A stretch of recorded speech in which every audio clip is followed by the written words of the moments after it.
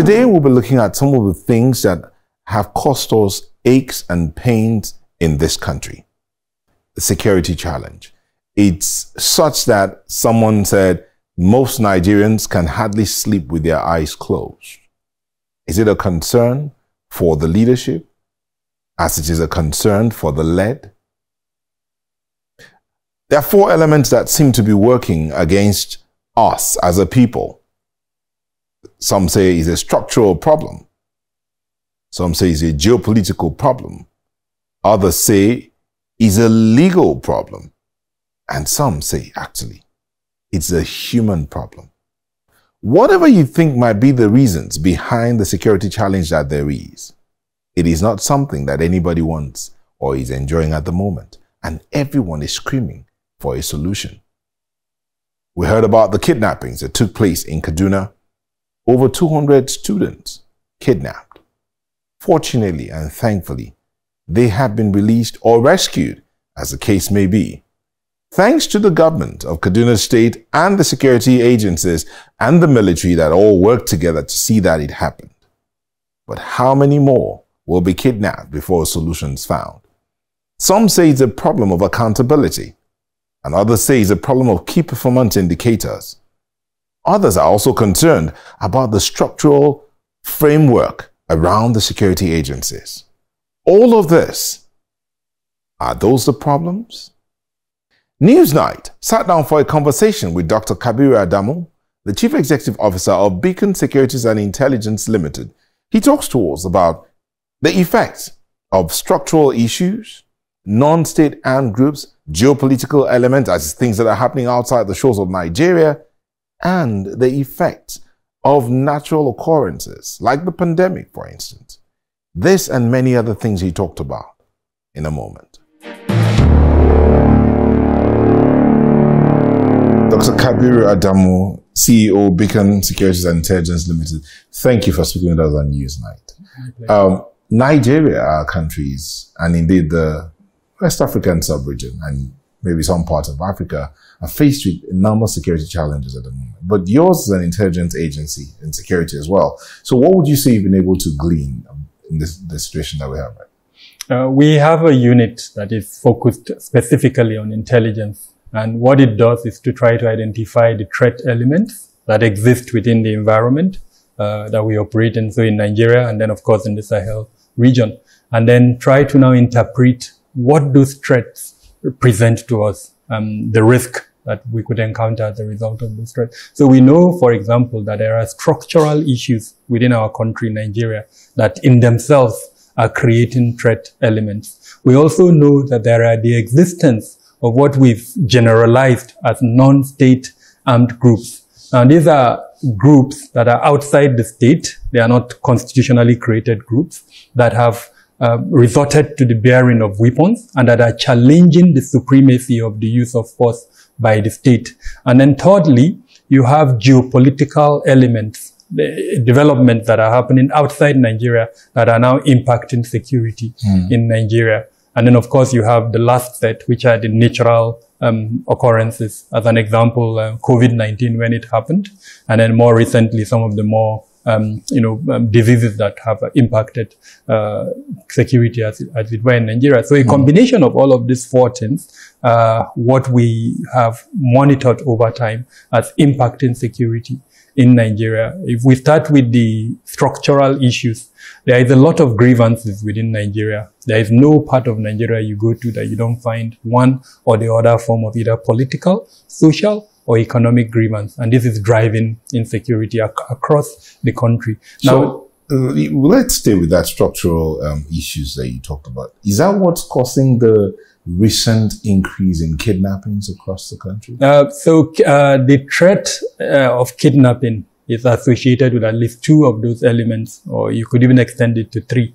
So yes, this possible socio-economic grievances is a trigger of that type of kidnapping. But more importantly, the ability of the threat element to have access to weapons. And we believe that a significant percentage of that weapon is coming from across the border. So that's the geopolitical element. There are developments in Sudan at the moment. Yeah. Then a few years back, Libya, of course, and then, of course, the coup in Niger. All of these have led to pathways that have emerged that have allowed these non-state armed groups to have access to weaponry, and not just to weaponry, to ammunition as well, because they're able to use those weapons. They're able to use the weapon with the ammunition they have access to, with no concern that the ammunition will finish, because they know they are going to get more of those ammunition. So it's a combination of both socioeconomic. If we focus on the socioeconomic grievances, the current dire economic challenge within the country has opened up the eco space where these non-state armed groups operate. So people are out of jobs because companies have, closed up, and a lot of people are now out of job. In the past, where it was difficult for them to get informants, now it's very easy because people need money. In the past, where it was difficult for them, as an example, to get fuel for their motorcycles, now there are lots of people that will be happy to get those foils for them, and then they pay them little money, as commission. And several other components of that. Even the money they collect through our banking system.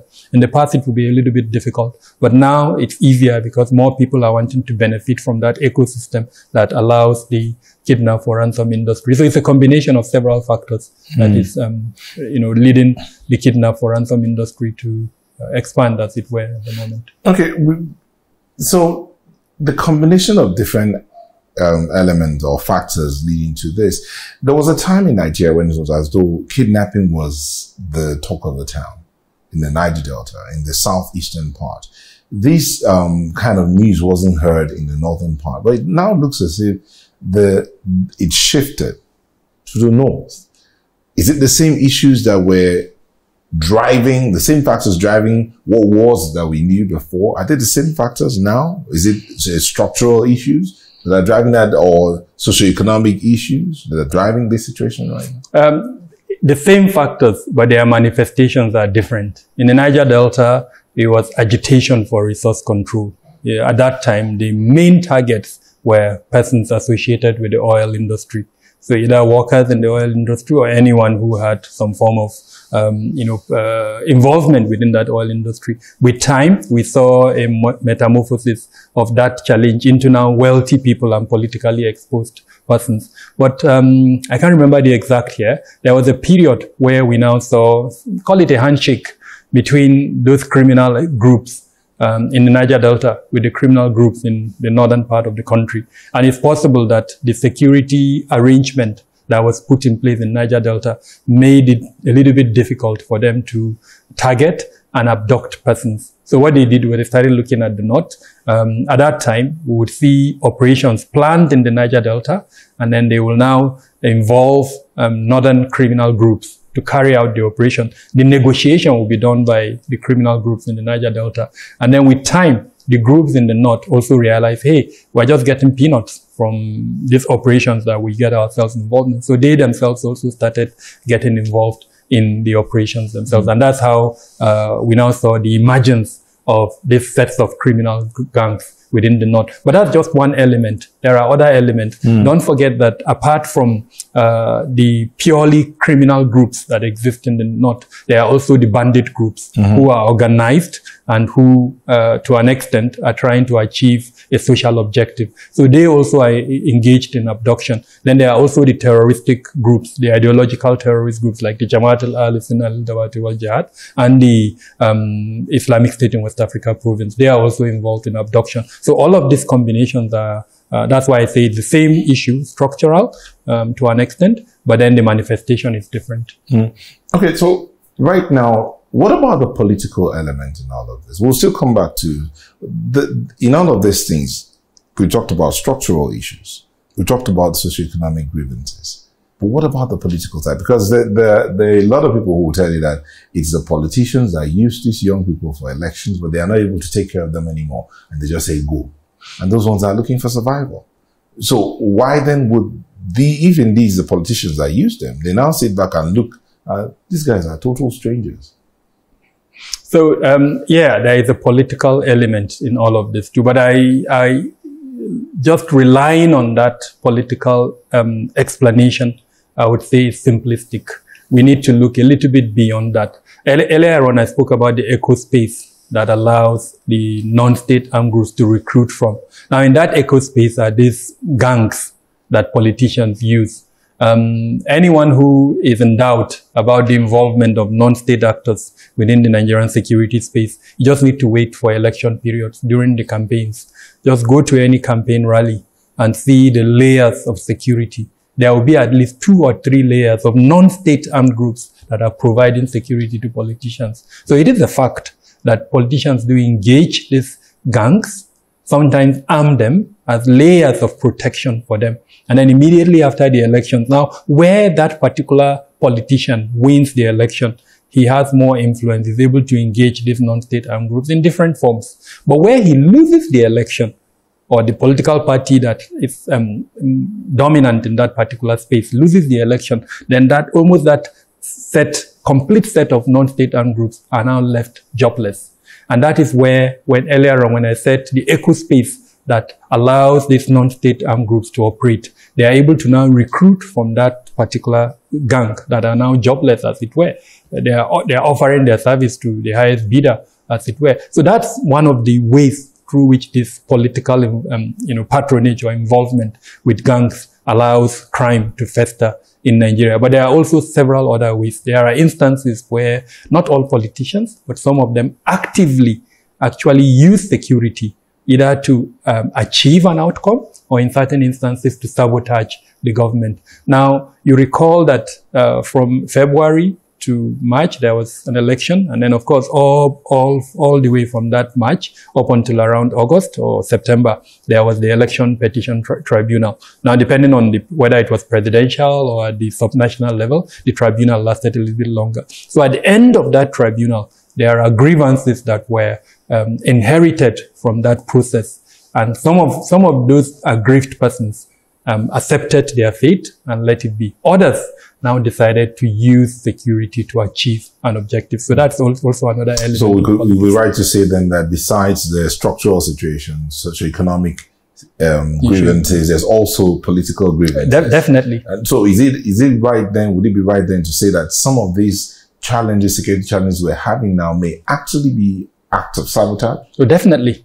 Definitely. And it's been indicated by in fact, not too long ago, the State Security Service issued a warning to certain politicians. Now, what worries us is that when such warnings are issued and arrests are not made, it's as good as they are adding the foil to the flame that is already burning. Nigerians are already discomforted by the fact that the security challenge has reached a peak. And so when you issue such warning, knowing that there are politicians that from an intelligence point of view, you've been able to gather evidence that they are using security to achieve an objective. What we would have expected is to arrest those politicians. But I think the history of Nigeria has shown that that doesn't really happen, sadly. Warnings are usually issued and arrests of that type. So why do you think those arrests never happen? Because we keep hearing the state institutions issuing warnings, putting out statements, some very strongly worded statements. But no arrest is made, or even when arrests are made, prosecution is never complete. So the first part, why arrests are never made, 2 reasons. First off, politics is a very intricate thing in Nigeria.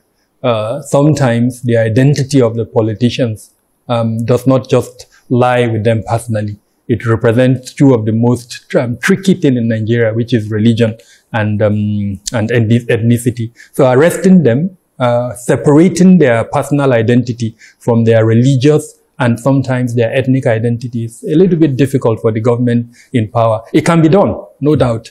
And the best way to do that is to present evidence in a manner that would be indisputable, so that even if somebody wants to defend them, it would be a little bit difficult. But we're not very good in doing that. So to avoid the controversies that will follow their arrest, I think most governments shy away from doing that. As an example, there are certain persons who, even if they are guilty as charged, once they are arrested, the fact that they are representing the political party, as it were, and not just that political party, but also representing a religious and an ethnic identity, it will be a little bit difficult to now separate their action from the, that position they are occupying. And so that's why I think most government. Now, the second element that you asked why we don't see prosecution, even where arrests are made, it's a function of first, the criminal justice system that is defective in Nigeria. It is ineffective. It is inefficient. You as a journalist, I would urge you to go to our law enforcement agents. They don't have evidence rooms, most of them. And it is so sad that President Buhari realized that. If you go back to his 2015 speech during his inauguration, he promised, realizing that these law enforcement agents don't have evidence rooms, that he was going to build evidence rooms in them. But most of them till date, in 2024, don't have evidence room. So how do you hope to prosecute a suspect when you cannot even gather the evidence to present in a competent court of jurisdiction to support the charge that you have against him? The evidences are tempered. You know this. I mean, everything of an incident, when I watch it on TV, or sometimes if I have the fortune of being there, I see how the evidence is being tampered with. So it's almost impossible really to prosecute the person when you cannot preserve the evidence. So, you just said something here that paints a picture of our security infrastructure in itself is not built for gathering of evidence. That's what you're alluding to. At least our law enforcement agents, I mean, starting from the most basic, which is the police. I urge you, go to most of our police formations and ask them to show you their evidence room. You'll be shocked. Very few would have evidence room, and even where they have the evidence rooms, the required material to preserve the evidence is almost not in existence. And don't forget, that's just the first part. What of the issue of corruption within the system that allows for the tempering of the integrity of the evidence? One of our most famous police officers has been accused of tampering with evidence that was collected from suspects. So it's a fact. Apart from the physical infrastructure that is required for the preserving of those evidence, the materials and the processes that would secure the integrity of those evidence is also not in place. So what kind of trainings then, or what kind of curriculum are we running in our training institutions for the security agents and all of that? Is that not thought about? Is that not part of the training that is received, or is it just more theoretical than practical? So it goes more than that. Yes, there are issues with the training. I can bet you that a lot of the training curriculum and the training itself is not concurrent with our current challenges. These are training curriculums that were built several years ago, and no one has taken time to actually review them and make them amenable to our current disposition. So it's this issue of non-preservation of evidence. It goes beyond training. It has to do more with the standard operating procedures that have been built into the processes of our law enforcement agents. I mean, Evans, all of us are aware of the case of Evans. I'm sure you saw the picture of the policemen who gathered all the phones that they saw in the vicinity where they arrested Evans and took pictures with those, phones, allowing him and whoever wanted to defend him to see the evidence, of course, tampering with the evidence in that process. And then so many abuses. When the Kaduna train incident happened, you saw how person upon persons, VIPs will visit that location. It was never cordoned off. It took time, I think almost 2-3 days after the incident before someone thought of cordoning it off. When the Kuje incident happened, you saw how VIPs visited there. Nobody thought of cordoning it off to preserve the evidence. The VIPs themselves, are they even aware that there's evidence that they're tampering with? So, and that also brings us to the role of our law enforcement agents. Why don't they have the confidence to take charge when issues like that happen? I have never been in a situation where any law enforcement agent, irrespective of his position, in terms of security sector leadership, that would remind any political office holder that this environment is an evidence environment. Allow us to finish our work before you can come. It never happens. The most recent Kuriga, when the abduction happened in Kaduna, they visited, they tampered with the evidence. Nobody took time to even debrief, as simple as debriefing some of the persons who witnesses and who even participated in the process too. Is it possible that it was done and not made public? No, it was not. It was not done. I know this. Well, you're definitely know a lot more than we are. So what then are we doing? When we say we're trying to overcome the insecurity challenge in the country, we're working. When we hear rhetorics like government is doing everything in its power to deal with the insecurity situation, government is doing everything in its power to prosecute those who have been accused of financing terrorism or have been alleged to be part of this, any form of insecurity challenge as the case may be. What are we doing? I think we're pandering to the politics of it. Okay, a lot of it is to attain or achieve some political objectives. That's number one. It would be unfair to say that we have not prioritized security. I think there is no government, at least in the last, I would say 12 years, that has not attempted to prioritize security. But what they have done is to actually prioritize the politics of security. The real security, the core of the technical aspect that I am a player in, I haven't seen it prioritized. And what do I mean by that? Security has become increasingly technical. And the best way to achieve your objectives in the implementation of especially national security is to follow it like a project. So in other words, introduce accountability systems. Ensure, for instance, that you have monitoring and evaluation components within the security space, so that when you give responsibility, let's use a minister as an example. Now there are 29 MDAs in security, ministries, departments, and agencies in security, and each of them has a mandate. I don't want us to kid ourselves around that. They all have their mandates. So it's very easy to use that mandate to measure their performance. As an example, the one that have primary responsibility for internal security is the police. If you ask me to develop key performance indicators for the police, which by the way I'm participating in, we know the responsibility of the police. We know, for instance, that they are supposed to bring down abduction. If the abduction rate and the monthly abduction rate is about 700, key performance indicators would, very simple, bring it down to 100. And at the beginning of the month, when you're presenting your budget, give me what you need to bring it down to 100. I give you what you need, and then you give me time. You say, okay, in 3 months, in 6 months, I'll be able to bring it down. And then, of course, at the end of that period, I measure you. And that's missing at the moment within the security space, that type of measuring of performance to allow us to know whether progress is being made is missing. And what is the principal reason why it's missing? Metrics. There is, I would say, a morbid fear for the adoption of metrics within the security space. And because of that, we are unable to measure their performances. Whenever they are engaging either at the very high level, which is the National Security Council, I would love a situation where the president will ask them to present metrics, where the president will be able to compare from the time he appointed them, let's say it was in August 2023, now in, say, March or April 2024, what have you been able to do in terms of reduction of numbers? The same thing with the military, and then, of course, all the other 29 MDAs. Unfortunately, that is missing. So when you ask me, for instance, yes, we've prioritized security, but we're not measuring security. What we're seeing is a sinkhole where money is being put into security, but performances sadly are not commensurate with those monies. And quite a lot of money has gone into this. A lot. So what makes you think that that fear of adopting metrics, at least to measure the extent of impact, for instance, why is that fear there?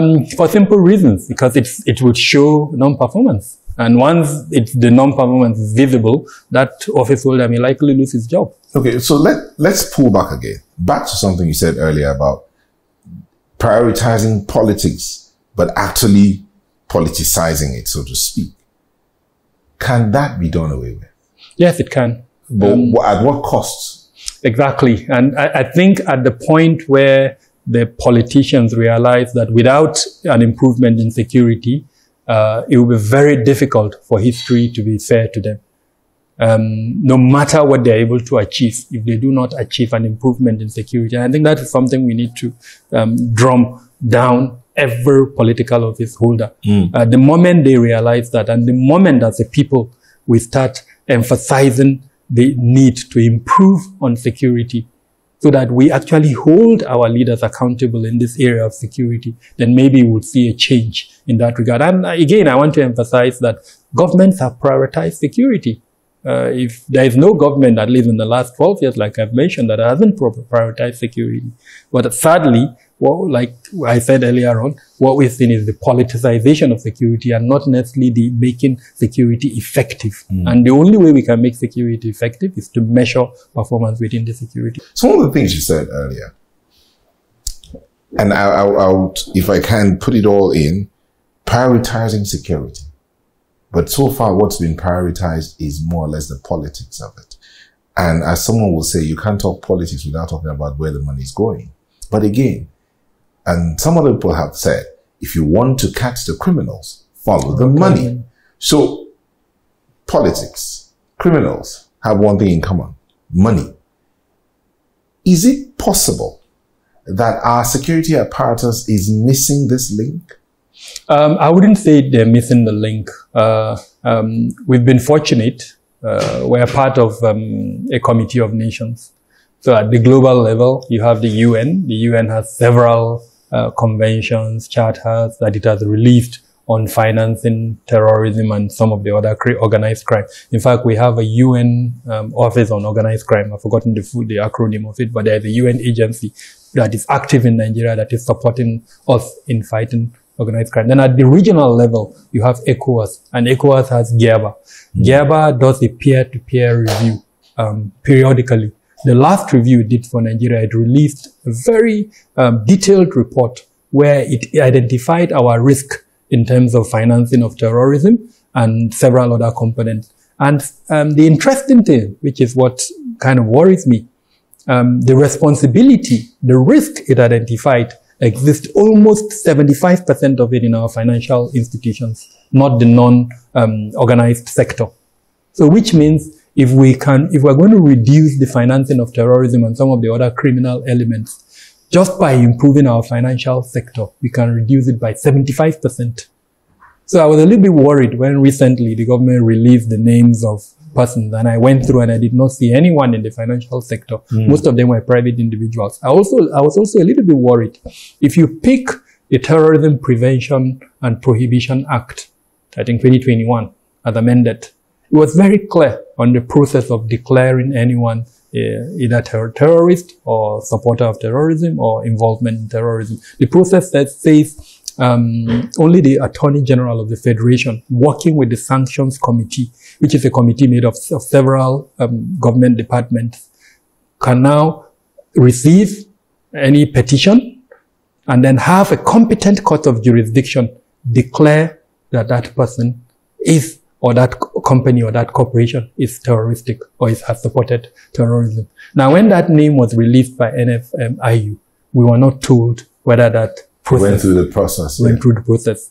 And then there were reactions to that. Exactly. And one of the reactions actually confirmed what I'm just saying, that the case was still in court, which means they had not waited for the process to be completed before declaring those names. One would think that such cases should not even spend more than a day in court. So it takes us back to our criminal justice system that I spoke about earlier on. The fact that all the elements within our criminal justice system have challenges is also part of the structural issues why we have security challenges. If the determination of a terrorist sponsor will take a very long period, to the extent that the government department will be so frustrated as to now go out and release names without waiting for the completion, then something is definitely wrong. Yeah. So point I'm trying to make is the processes and the principles that are required for monitoring financial transactions. We have them in place, no doubt about it. From the CBN, the regulatory body, to offices like the NFIU, to EFCC, to ICPC, we all have the platform, the capability. The challenge, however, is in the implementation of the processes, and then, of course, for the regulatory bodies to carry out their work the way they are supposed to. The banking sector is a huge vulnerability. Till date, over 70% of the workforce of the banking sector are still, contract staff, whose loyalty, frankly, nobody is sure of. And because of the circumstances they are exposed to, their pay is very low. Welfare is almost as good as non-existent. So it's very easy for a criminal element anywhere to come and influence them and buy them. So that vulnerability, just like Gerber mentioned in its risk report on Nigeria, unfortunately, we've not blocked. A lot of effort has been made, and I must say that NFI is working hard. The CBN is also working hard. Let me interrupt here. So NFI is working hard. The CBN is doing its own bit. But what are the banks that are mostly private owned? What are they doing in line with this to ensure that these over 70% of staff that are contract? They are essentially profit oriented. The compulsion for them to correct these things will not be there as long as it's going to affect their profit. So that's something we need to admit. And because of the criticality of the banking sector on our economy, the central bank is also mindful of the consequence of certain actions on the bank. So, but what worries me is that every year the banks declare stupendous profits. Indeed. So I think the regulatory bodies should have to step up and make sure that the banking sector does what it's supposed to do to reduce those vulnerability. Now, it's not going to happen in 1 year. I don't want to kid us around that. It will take time. But the processes that will allow us to correct the process, I think we need to start. Perhaps develop a roadmap to say, okay, reduce from that 70%, reduce it to, let's say, 50, then from 50 down to 25, like that until we reduce it to a negligible percentage. You know, interesting that we're kind of like going back again to where we started from, follow the money. Now, as far as Nigeria is concerned, even though we're a cash-based society, there is no how bulk sums can move without anybody noticing. It's impossible. Yet it's happening. And I mean, I just got a mail yesterday to go and link my name, otherwise my accounts will be restricted. But I thought that we had the National Identity Management Commission that had our data and we work with the banks to see all of that link. Seamlessly. So at the end of the day, why do I need to go and do that linking if the government is really interested in curbing this?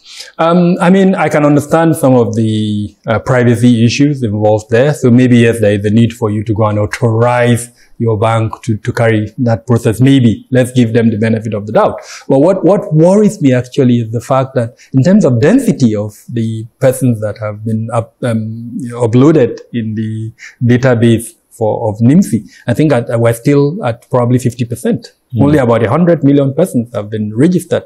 So up till now, more than 100 million are yet to be registered. So even if we follow through this process, it means there is 100 million persons. And what would even shock you is the vulnerable population. I'm using this word now loosely, but I'm trying to say that the population that are alleged to be most responsible for some of the criminal activities that are occurring in Nigeria, we're not even focusing on them. Earlier on, we spoke about youth gangs, the nomadic group that are primarily responsible for the banditry that exists in Nigeria.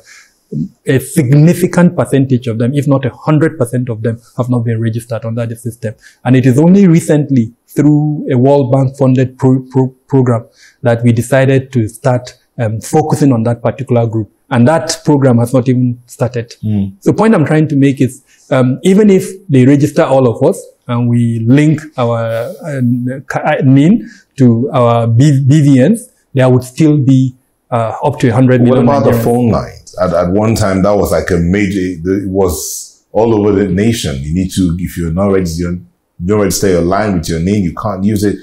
That's not working till now as well? It's the same thing I'm trying to explain. Because if 100 million Nigerians are outside that platform, then imagine, even if you do 100% of all the BVNs, all the NIN that you have, you still have 100 million. We have more than 100 million telephone lines registered, even though some of you have like 5-10 lines. Some of you, I'm sure, not me.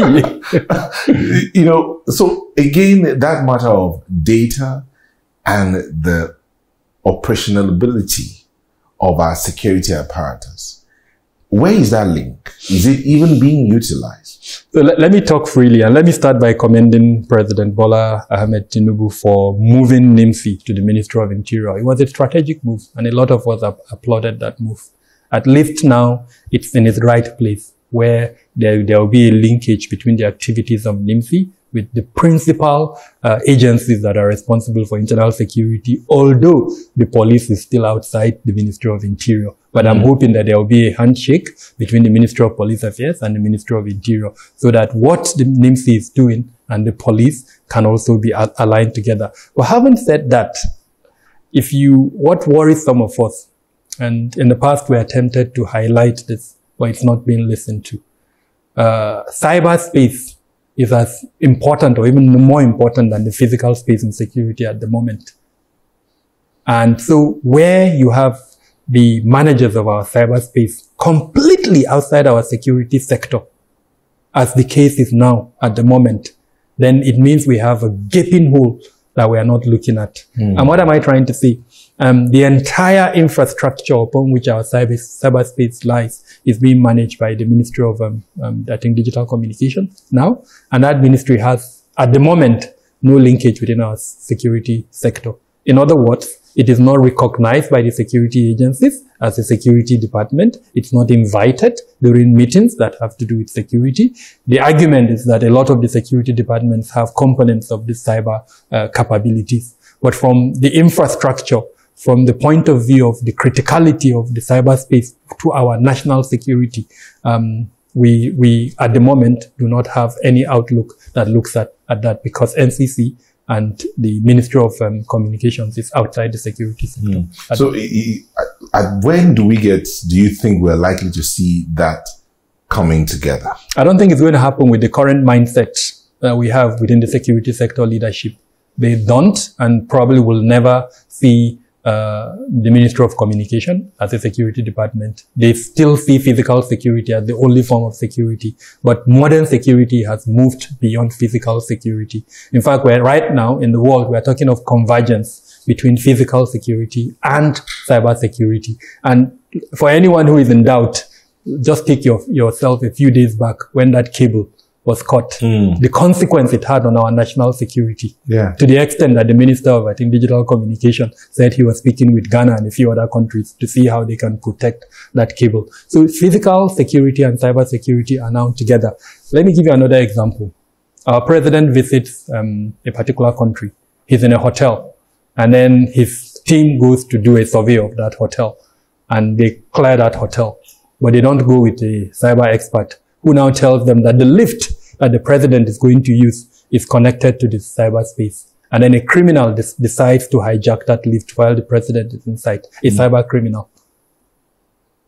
So convergence between physical security and cyber security has already taken place. The earlier we decide to have a cyber foothold within our national security defense, the better. It kind of answers your question. The reason why we're not seeing enough traction in the monitoring of our cyberspace, including communication, is because of the lens with which we're looking at security. We're still looking at it from the physical point of view. That cyber eye, most of them, the leadership at the moment don't see it the way they see it. But interestingly, if you pick our National Security Strategy 2019 as revised, it's mentioned there actually.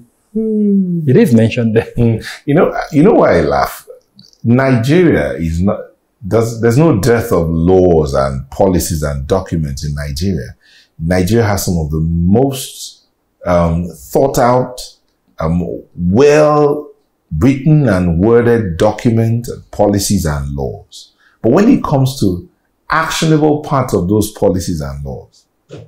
And definitely. And so that takes us back to the issue I brought up earlier on, the need for accountability within the security sector, introducing M&E. Monitoring and evaluation. It will solve this problem. If we strengthen the M&E component within the security sector, so the executive arm, or all the security departments are within the security arm, and all of them, interestingly, do have M&E sections. They have the standards, the military, if you go, they have the standards department, or whatever they want to call it. Then they also have M&E units at the defense headquarters. So all we need to do is to strengthen these departments, ensure that we have capable hands with those departments, and empower them. Now, what they will do is every time we have a policy, they will develop key performance indicators. And then we can now measure the implementation of those KPIs. Now, but how do you think this will work in a system where the CEO is Lord? That's the kind of system we Lord. In sociology, we'll talk about Nigeria having a patriarchal system. So whoever is the head or the boss is Lord. His word is bond.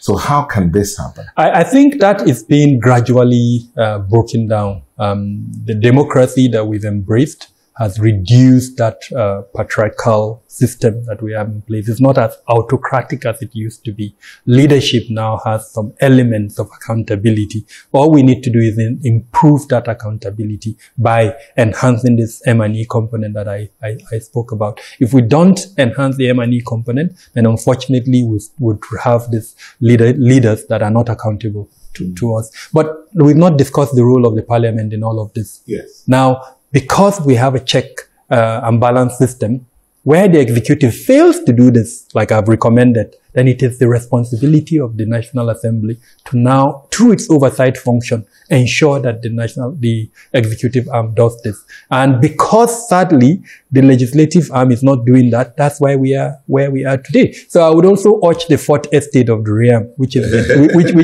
journalists, to perhaps pressure the National Assembly to reach a point where it does increase its oversight function. Everybody tends to always come around to pressuring the fourth estate of the realm to pressure the executive or the National Assembly. Again, I wonder, to what extent? It can work. It can work. I'm very certain it can work. What makes you think a man who is benefiting from tearing down a building would want to change the process so that he cannot tear down that building? We need to make that man realize that when the building is torn down, he himself would be affected. I don't think parliamentarians at the moment realize that. They are seeing what happened in Niger. They are seeing what happened in Burkina Faso, what happened in Mali. In all of these countries, security was cited as a reason. Now, the first arm of government that is affected when those things happen is the parliament. So the earlier they realize that it is self-preservation for them, the better for them and the better for us. And I think that is where the fourth arm of the realm needs to continue to drum it into their ears. They have a responsibility. For as long as we're practicing a democracy, they have a responsibility to carry out their oversight function in a manner that ensures the executive arm of government does its work. At the moment, we were a little bit shocked when they gave a clean bill of health to the security sector after their interaction.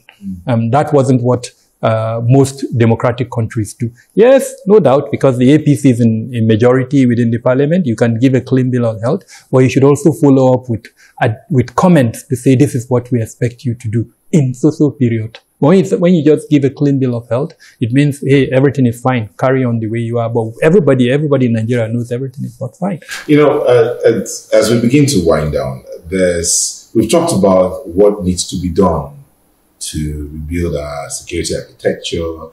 I mean, you alluded to a mindset reorientation, a restructuring, so to speak. We've not talked about state police, and honestly, there's no time. But let's look at the news, the biggest news that happened, in this weekend, this past weekend, the return of the school children. Yeah, it's good news. We are happy. The kids spent 16 days. We have a situation where one of the victims of the abduction, which happened in 2015 or 2016, is still in the hands of the abductors, Leah Sharibu. So yeah, this is good news. Happening just 16 days after the abduction, and they are released. We're told by both the state government and the military that it's a combination of military force, the role of the society, eminent persons within the society, the community, and then of course we're also told that perhaps one or two influential individuals may have played a role in that regard. So that's commendable. What is missing, however, is the absence of a framework that would ensure this doesn't happen again. And even if it happens, that this is the roadmap to follow to ensure that there is no disjointed action. Because right now we're hearing different news. As an example, the governor used the word release, the military used the word rescue. And so that's a contradiction, really. And I think it's a failure of communication within the government They need to harmonize their strategic communication components so that this type of inconsistency doesn't happen. But more importantly, we need a framework for addressing the challenge itself. What is the challenge? Banditry. I had the good fortunes of listening to a voice note shared by the person who did the abduction. And surprisingly, even though in his very weird ideology and thinking, he has a reason for what he did. And in my world, if someone says he has a reason, you solve the problem. So I think government needs to listen to that reason and find a way to neutralize that reason. That framework would help us in doing that. And finally, what do you think should be done for those children who have been traumatized? Not just them, their families, their classmates, indeed their entire community is traumatized. We missed it. One of the first things we should have done was to set up an emergency center. This is simple 101 in dealing with emergencies crisis. We missed it in that regard. We did not set up a center. And so if we had set up the center, one of the things the centers would have done was to collate the names of the parents, collate their challenges, and then part of the recommendations of that center was to offer psychosocial support to both the families and then, of course, to the victims and to the community as a whole, because frankly, they've been traumatized. So we missed it in that regard. It's not too late. We can no longer set up the center because the issue has been quote unquote resolved. So one of the simplest things we can do is to find perhaps a medical center within the community and then see if we could deploy one or two experts in the offering of psychosocial support that would now offer it to both the pupils and then their parents. But more importantly, we need to go back and improve protection within our schools. In 2021, we launched the National Policy on Safety, Security and Violence-Free Schools in Nigeria. We are yet to implement that policy. We need to go back and implement that policy fully so that we have schools that are safe. No bandit should be able to come to our schools and abduct kids in the manner that these kids were abducted 8 a.m. in the morning. No bandit should be able to do that. And on a final note, what about state police? Would that help me resolve all of this matter? Not in the current circumstances that we have. If we do create any institution with the current circumstances, the kind of curriculum that they have, apart from the curriculum, with the absence of accountability within the system, that institution too will suffer the fate of all the federal institutions. So let's introduce accountability. Let's make sure that whatever function that we're created, it's accountable to us as Nigerians in the manner that every democratic system is set up. Then we'll see the results. But if we don't do that and we go ahead to create another function, believe me, it will not give us the intention or the objective that we want. Thank you so much, Dr. Kabir Adamu, CEO, Beacon Security and Intelligence. Thank you for speaking. My pleasure. Thank you so much too. Thank you.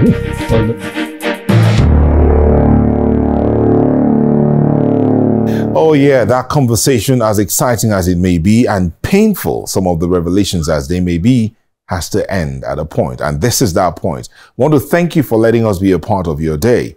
Send us your comments. And addresses are right there on your screen. But you can also catch up with this conversation and others that we've had. Just go to channelstv.com/podcast to get started. Also, check us out on YouTube, Channels Web, and you'll see all our playlists. Newsnight is there. Go watch this conversation again and let's know what you think. But till we bring you another edition of the show, I want to say thank you and have yourself a good rest of the evening.